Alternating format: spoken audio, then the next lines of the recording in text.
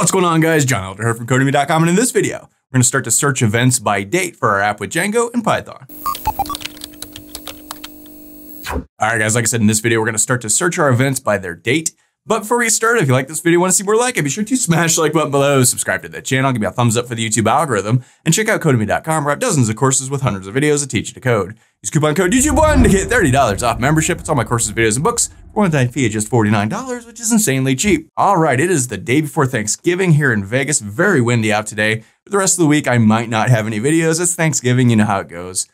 So we'll see how it goes. But in this video, I want to start to search events by date. And you remember in our app, our main page, we have this calendar. So on this page, you know, we'll probably change this later. I'm going to output whatever events are going on this month. And to do that, we'll have to search events by month. So we'll start to look at how to do that in this video. So let's head back over to our code. I'm using the Sublime Text Editor and the Git Bash terminal as always. And as always, you can find a link to the code in the pinned comment section below, as well as a link to the playlist with all the other Django videos in this series. So check that out if you haven't so far.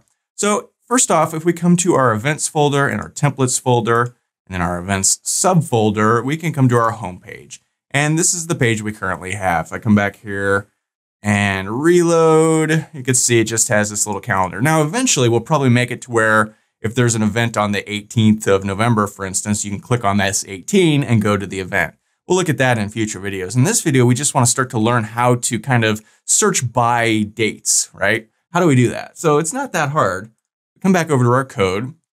And if we go down to our models.py file, you see we've got our event, and we set it up to have an event date field that is a date time field, right? So we already know when the dates are for our events. In fact, if we come back here and go to events, all events, you can see we've always got the date. But how do we look these things up by date? It's kind of weird, right? So that's what we're going to do. So to do that, super easy. Let's head over to our views.py file, and I'm going to search for home, our home function, right?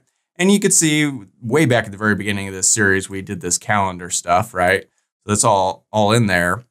And so we've already got, like, for instance, what the current month number is. We've already figured that out. And, you know, we're doing stuff with it, with our calendar, right? The month and the year. So we know what the current month is. So now we just need to look up in our model events that are happening in that month and that year. And it's pretty easy. So here, let's come down here. And let's say query the events model for dates. So let's create a list. I'm going to call it event list. This is going to be a list of all the events that are happening in this particular month and year. So what we want to do is check our event model, right? And we want to search for objects, and we want to filter by a certain thing. So I'm going to put this on multiple lines just so it's easier to see here. So if we look back at our model real quick, once again, we see we've got this event date, right? So we can query by the event date. Let me just copy this, and let's say event date. And now we go __ year, and we pass in the year. So what year? Well, we want year, because up here, we calculated the year with datetime.now.year. Or you could just copy this whole thing and come down here and do it like that if you hadn't already done this somewhere else in this function. But like I said, way back at the beginning of this series, we calculated the year and the month already and assigned it to these two variables. So we can use that. So I'm just going to take this out and put in year. Now that will filter for all of the events happening this year, right? We also want event _ date _ month. And we can set that equal to month _ number, right? And that's it. Why month _ number? Because again, up here, we already calculated what our current month is, and we converted that into an integer. It's now September, so we're going to search for 11 here, right? But we'll just use this variable. This way it's dynamic. Every month this will change. It will update automatically. So whatever the current month is, that's what we'll get. So now we need to pass this into the actual HTML page itself. So let's come down here and pass in our event list like that. Okay, so let's go ahead and save this. Head back over to our home page here. That's going to be home.html. And somewhere down here, put a couple of line breaks. Let's put a little H3 tag and say events this month, ... So first of all, we need to see whether or not there are events at all, because some months might not have events. So let's create a little if statement. Let's say if event list. So if there is anything in there, do something, else we want to say, sorry, there are no events this month, whatever, right? And then as always, we need to end our if. Okay, so inside of here, what do we want to do? We want to do something. Well, let's just output all of the events. So we need a for loop. So let's go for event in event list. And I'm just going to go right ahead and in my for, because I always forget. For now, let's just print out the event. And if we want to, we could also do the event.event underscore date.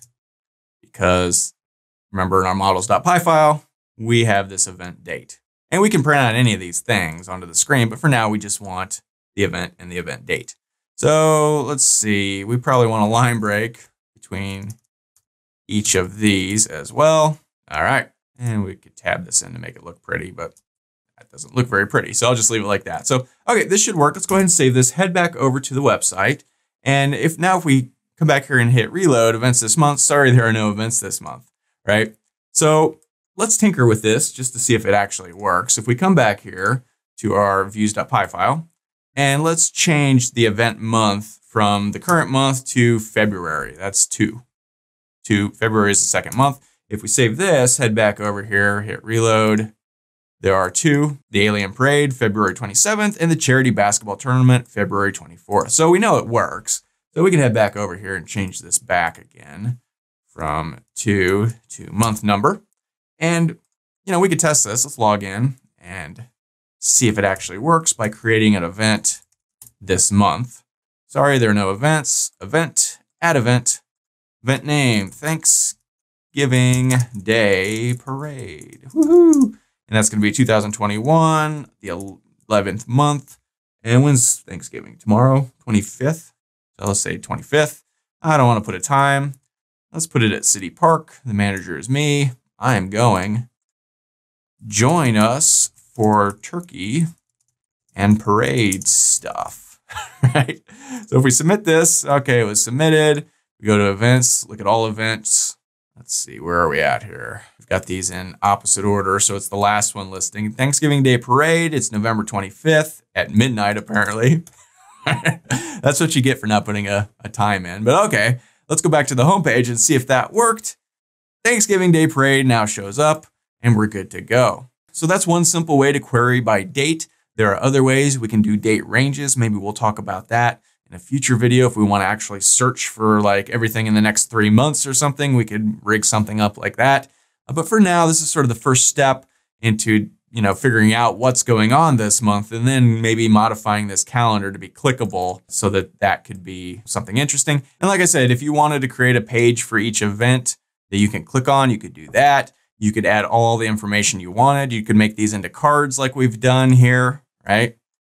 Whatever you want to do on this output here, you can do. In fact, it'd probably be pretty easy just to head back over to our code and go to the event list page, event_list.html, and just sort of grab this card, right?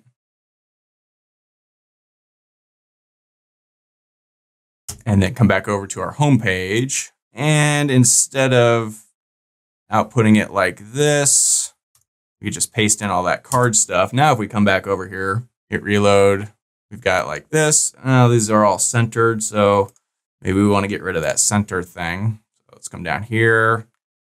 Let's add a center here.